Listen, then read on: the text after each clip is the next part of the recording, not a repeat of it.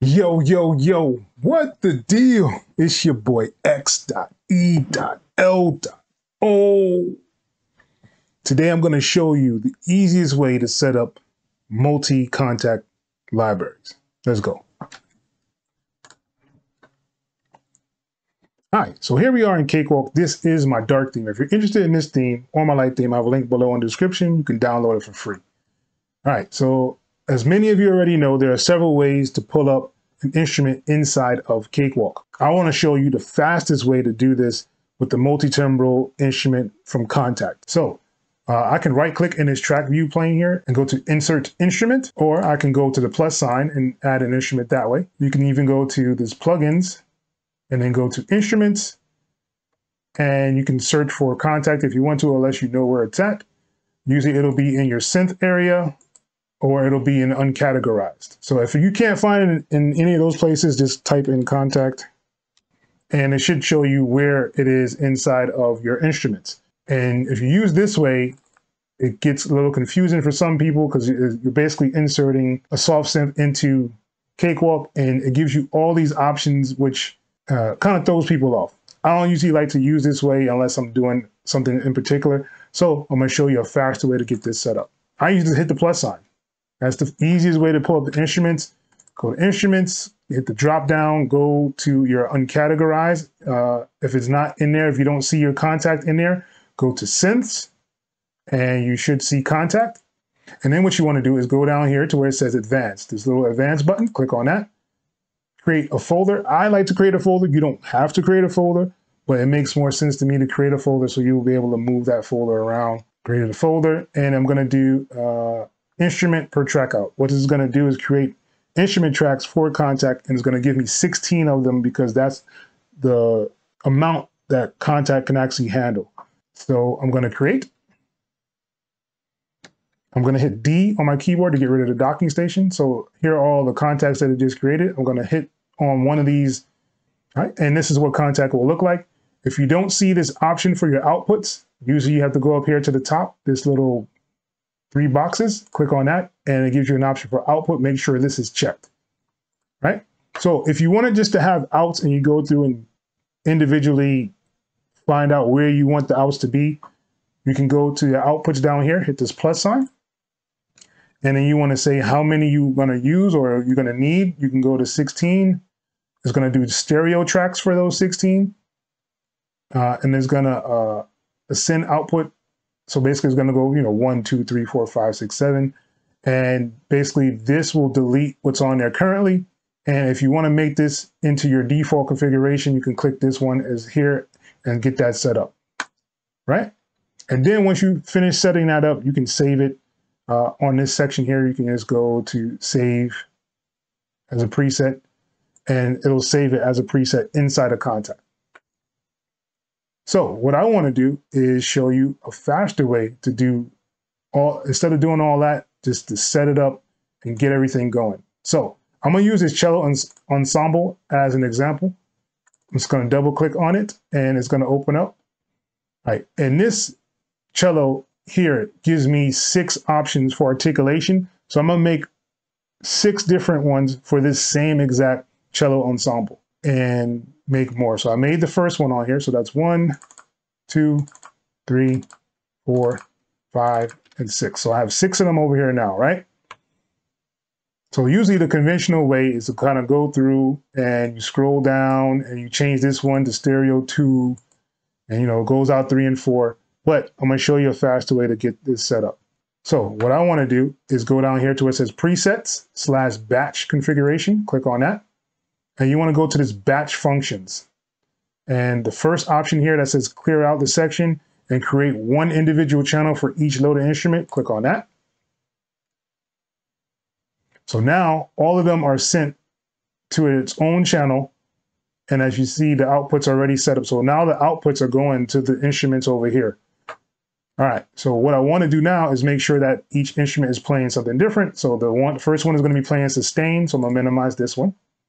This one is going to be playing the forte piano. So I'm going to minimize that one. Surfernato. I know I probably butchered that name, but I'm going to do that one. We're going to do staccato, for the 4. Scroll down, we're going to do the tremolo. We're going to scroll down and we're going to do the pizzicato for the last one. All right, so now all of them have their own sound set up on here.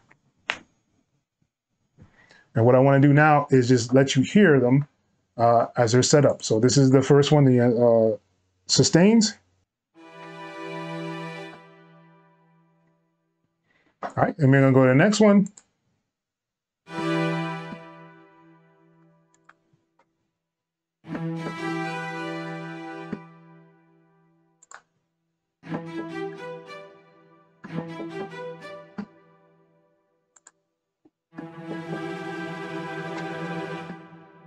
Tremolo. And there you have it. So all of them are on their own individual channels. We can set this up and name it just cello. So let's go to the folder. Let's say we name this cello, right? And let's remove the rest of them because we're not using them. Control and D, and that'll delete those off of there. Now that we know the easy way to set it up, I'm going to set up one more for you really quickly. All right. And if you're enjoying this video, make sure you leave a thumbs up on the video itself. So that'll help YouTube to push this out to other people so they can learn how to actually set up Kontakt inside of Cakewalk. But let's keep going on and drag it into that folder. Once you see the box around it, you know it's going to go into that folder. So now we have our cellos inside here. Let's name this strings. Right? So now we have strings, we have our cellos. Let's add another Kontakt. So I'm going to add another Kontakt and create. I'm going to close this one out. This is the first one, the cellos. And I'm going to click on this to open up the instrument. So this time what I want to do is just do like a string ensemble. So I'm going to do this string ensemble here. And I'm going to do the same thing, seeing that it has 6 of them on here. Actually, let's change that up. So I'm going to leave the ensemble, viola ensemble, and I'm going to do a violin ensemble, and I'm going to do a double basses ensemble, and let's do a harp. All right, so what's that? 1, 2, 3, 4, 5. So there's 5 of them on here. So now we're going to do that same thing we did before. We're going to go here to where presets batch. Going to go to batch configuration, and we're going to click on the first one, and it's going to load those up, and it's going to rename them. See, string ensemble, viola, violin, double basses, and harp. So now, as you see, all of them have their own names. They're all set up and all ready to go. So I can go to the first one. I want you to see them, so let's minimize them here. All right, and that's the ensemble.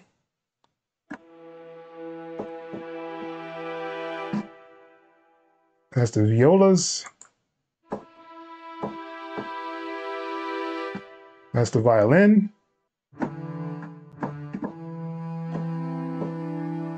That's the double basses, and here's the harp. So all of them are all separated, all ready to go, and it's much, much more quicker than doing it the conventional way by clicking in here and trying to set everything up. This is, to me, the easiest and fastest way to set up Kontakt inside a Cakewalk. All right, so now that we have that set up, we can actually remove the rest of these on here, and I'm gonna do Control and D and delete those. So now I can just right click on here if I wanted to, and just move it to the folder and just go to strings. So now we have the, let's say, ensembles, and we have our cello. So now we have our ensembles and our cello, and this is, like I said, the easiest way to set everything up. And to give you a bonus on here, if you're using Kontakt and you want to save some of your CPU, you can hit on this little button here, this little archive. And what that'll do is shut off Kontakt for those instruments so that it's not using any CPU, and they're all still loaded in here. So if you had a whole bunch of different strings in here, and let's say you were just making a whole bunch of templates, now you have your string template, set everything up. So now that everything is highlighted, if I hit on the number 1 right here, right click on it, it'll give me an option that says save as track template. So you can even save this as a template inside of Cakewalk. So you don't have to keep going back and forth and creating these over and over. You can just make one on here. I think that's really cool, really easy to set up, as you see. and you can get a whole lot of things done a lot quicker this way inside of Cakewalk. So if you turn off the archive, you'll be able to play. If you turn on the archive, you will not be able to play. No sound. All right, and that was me breaking down Kontakt inside of Cakewalk. I hope you really enjoyed this. Make sure you guys leave a like on this video. And if you haven't already, definitely subscribe to the channel, hit that bell notification, and it'll let you know when I drop another video. If you are interested in making beats inside of Cakewalk, I have a whole bunch of tutorials, and I even have a series that's called Freeware Cookup, which is right here. Just click on that series, and it'll teach you how to make beats inside of Cakewalk. I hope you guys enjoyed this, like I said. And once again, it's your boy, X.E.L.O. Till the next time, people. Peace.